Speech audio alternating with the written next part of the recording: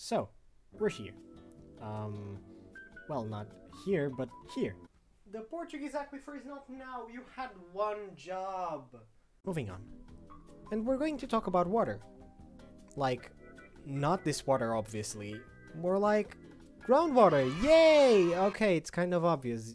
I think we're all in the same page, right?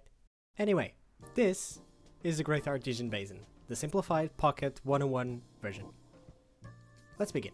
The Great Artesian Basin spans over 4 territories of Australia, covering an area of 1.7 million square kilometers, which corresponds to 22% of the whole country, equivalent to the area of 18 Portugals and countless populations of emus, making it the biggest artesian basin in the world.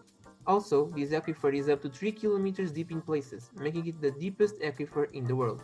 Now the funniest part, geology. The porous rock formations of the Great Artesian Basin belong to Triassic, Jurassic and early Cretaceous periods, being constituted by permeable layers like sandstone and impermeable layers like mudstone. This creates what we call a confined aquifer. Basically, you punch a hole in this aquifer and water comes out. That's what we call an artesian well. But no worries, water can be recharged, mostly in the east, flowing to the west and south parts of the basin and feeding an array of rivers and lakes. Speaking of water, the Great Artesian Basin is estimated to have a capacity of 65 million gigaliters of water. Its residence time ranges between thousands and 2 million years, and its temperature goes from 30 to 100 degrees, which makes it wonderful for producing geothermal energy and boiling potatoes. Now let's talk about uses and some history.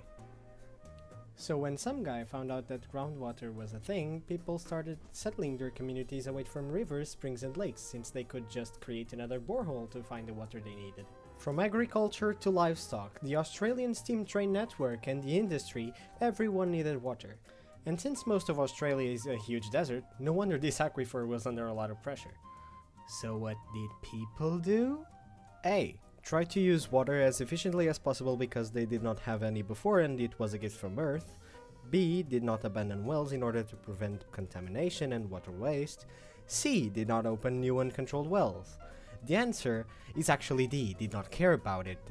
Did the exact opposite of what's mentioned in the 3 options above and prayed that drinking water would last forever because magic exists.